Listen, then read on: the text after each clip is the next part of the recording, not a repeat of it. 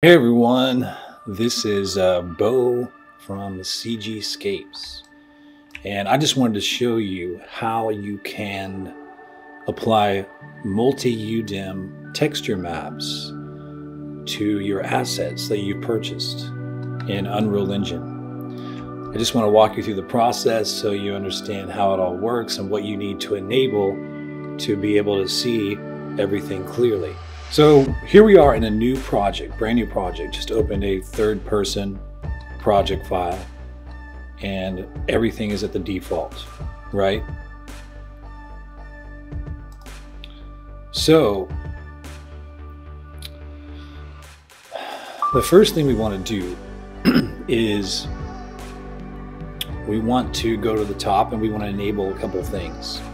So let's go to Edit at the very top. Project settings. Right here in the search bar, we want to type in virtual, and then we want to scroll down just a little bit here and enable virtual texture support. So we enable that, we'll have the multi-udim option available. So you're going to have to restart, but before we do that, let's just enable a few other things. So ray tracing and support hardware ray tracing as well, and I'll just turn those on, and should be ready to go. And under the plugins, I'm not sure I really need it for this tutorial, but I just want to enable the HDRI backdrop. So, all right, so once you're back after you've had lunch or whatever, dinner, breakfast, got some tacos, whatever you're into, then what we want to do, we want to hit Control Spacebar, and under the content folder, we just want to create a new folder, and we're going to call this Canyon A, if I can spell. Okay, cool. So under the main folder, we obviously need a couple things. So let's create, if you right click, you can just create a folder. Let's do models. Okay. Right click again, new folder. We'll do textures. Just try to keep everything organized.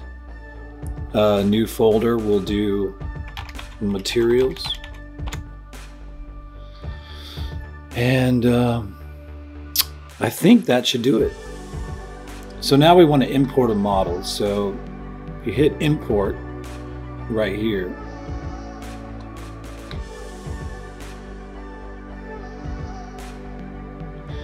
This box will pop up here. And what we want for this, we do not want, in this case, I don't want to import the LODs, even though they're available. I'm just going to show you the UDIM format. We definitely want to convert the scene, and we do not want to search or import any textures, and we do not want to create a material from this mesh. So make sure those options are turned off. And then when you hit import,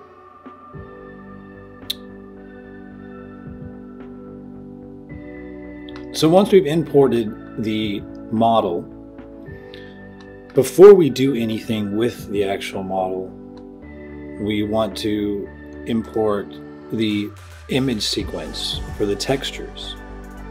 So once again, from models to textures, we'll go to import. So we'll go to import,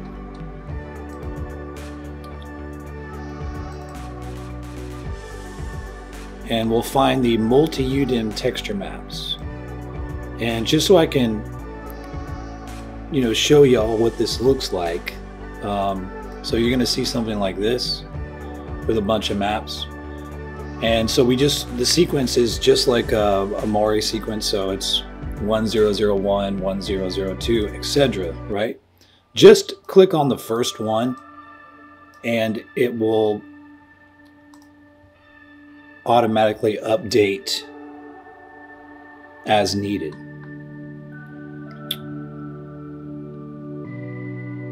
And there you go. You can see they're all connected.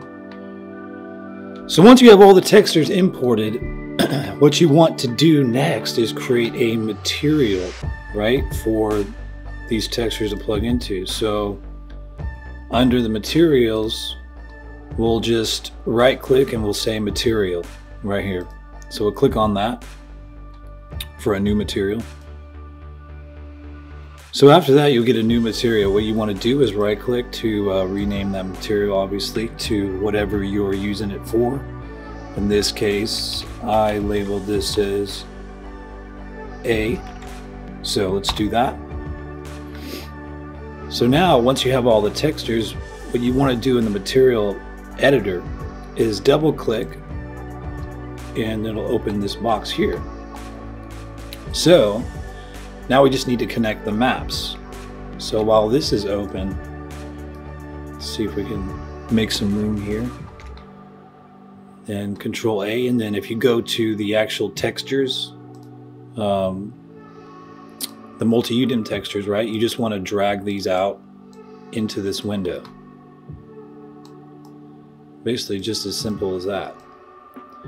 And for the roughness map, if you double click on that, you'll see right here that I have our sRGB checked off. So you just want to make sure that's checked off for the roughness map. And I did it for basically, I also did it for the specular map. So now we just take this and we plug these into their appropriate slot. So just going to take that to the normal, and then this to the roughness channel, and then to the specular channel.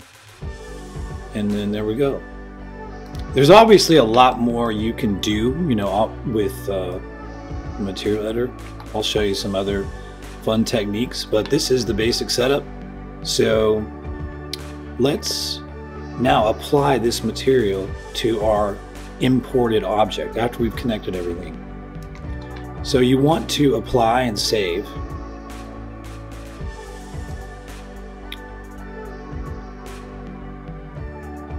Now that we have our new material created, all we have to do is go to the model section.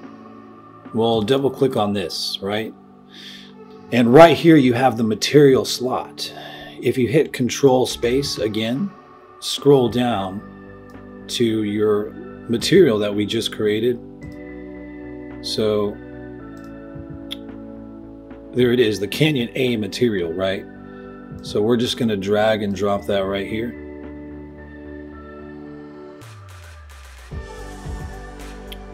And there you go. Right now this thing is so large, so if you press F, you can kind of see what's going on there.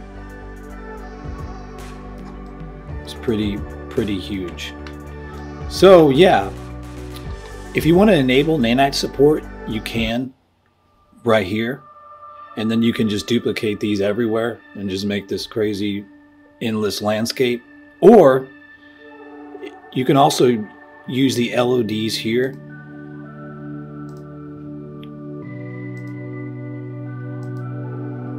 And you can import the different LODs as needed. So if this was LOD 0, you want to import LOD 1, 2, 3, 4, 5, etc. So yeah, once you do that, you'll have the option to import your LODs right there, which is no problem at all, unless you're using nanite, of course.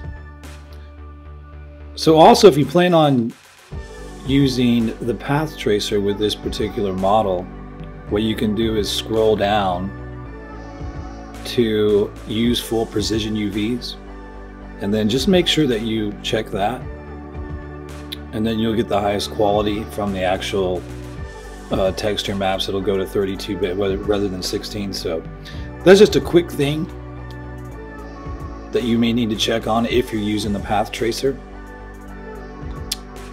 Now, if we save this, we can just drag and drop the model out into our scene, and everything will be updated. Okay, so now that we've saved that, we're going to hit Control Spacebar again. Obviously, and under our models, we've done all this work to get it ready to just drag and drop in our scene right now using Lumen. So you'll see when I drag it out here, here we are. So let's turn on, let's go from lit to path tracing, and then you'll see it looks cool, but it's definitely a lot heavier.